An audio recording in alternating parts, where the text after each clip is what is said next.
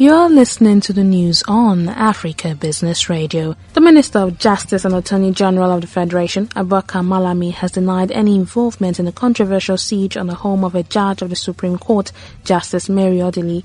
The minister reiterated that he never gave any order for the siege to be carried out. He also made further clarifications about the suspect, Lawrence Ajodo, who said he had worked previously with the AGF.